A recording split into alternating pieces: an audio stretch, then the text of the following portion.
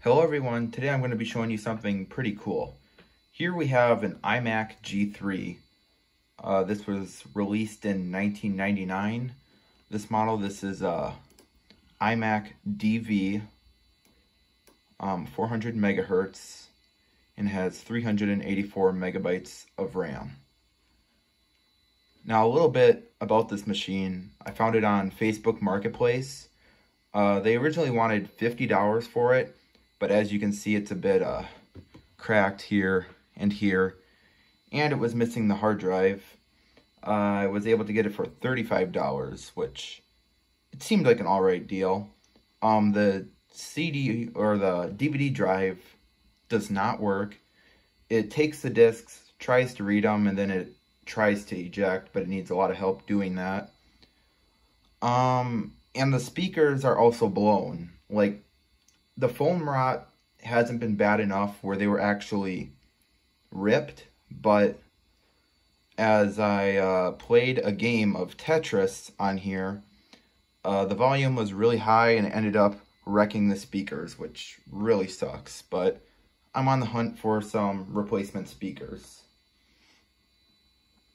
So anyways, you can see it is connected to the internet through Ethernet, and it's actually connected to a computer using a network bridge because there's no Ethernet in this room, so just using the PC as a bridge. I also have Mac OS 9 on here, but I mean, you can't do too much in terms of web browsing on Mac OS 9. Sure, you can load some really old websites or just some basic HTML websites through Classilla, but you're not going to get very far. Now, there's a somewhat up-to-date web browser called Interweb PPC. It's pretty much a continuation of 10.4fox by a different developer.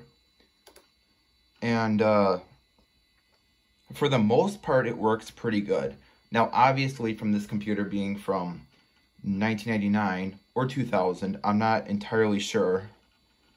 It's not going to be fast, especially with under a half a gigabyte of RAM and a 400 megahertz processor. That's pretty mediocre nowadays, but let's just see.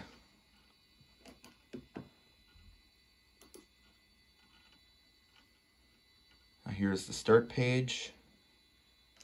Rebranded Firefox. Now, if we go into the preferences, you'll see an extra section you wouldn't normally see.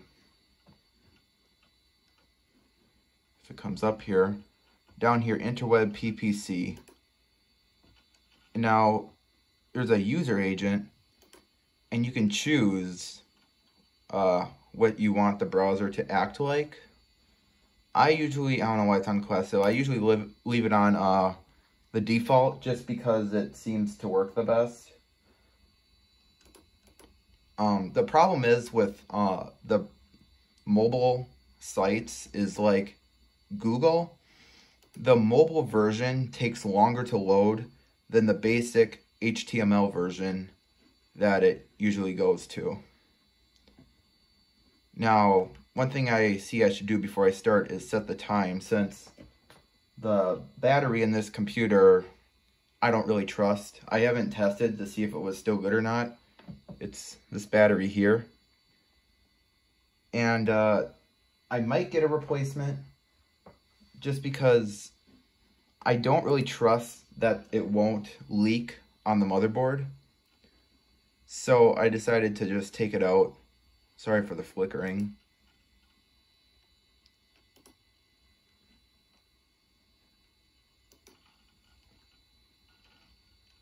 Now I have it set automatically. Oh, there it went.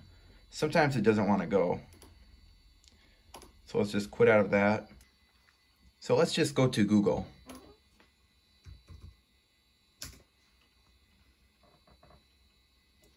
That loaded pretty fast.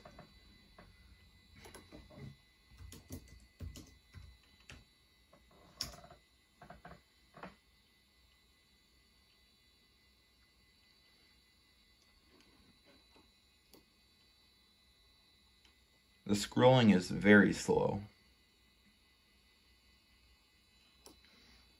Go to the Wikipedia page.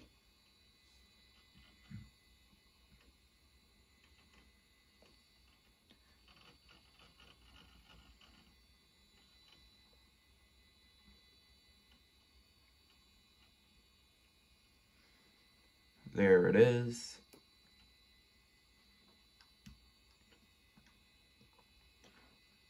Well, yes, it's very slow.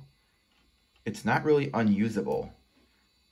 You could use this to, I don't know, do a quick Google search and basic stuff like that. Let's try to go to something like eBay.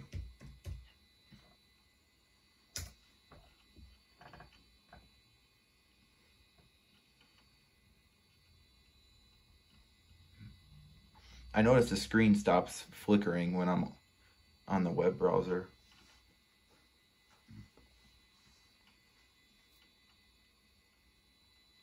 And you can see it's trying really hard. In the top right corner, you can see the meters. I have the memory, hard drive, and CPU usage. And yeah, it's working pretty hard, but it's loading the website. What if I just stop it from loading? Alright, seem to have finished. Oh, it looks like it's trying again. And we got a beach ball. And there it finally loaded.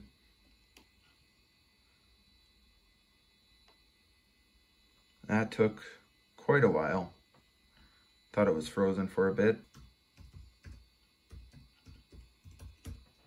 Let's go to low-end Mac, because that's appropriate.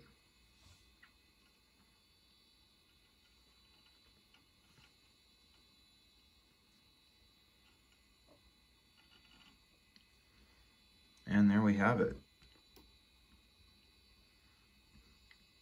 I noticed the later pages scroll a bit smoother. No surprise, but kind of interesting to see.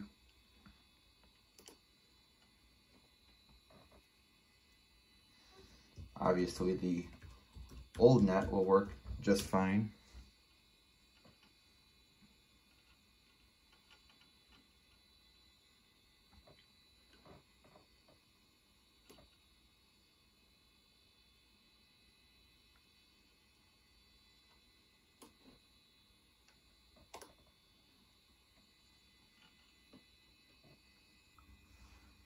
Now, a funny thing, if you go to apple.com,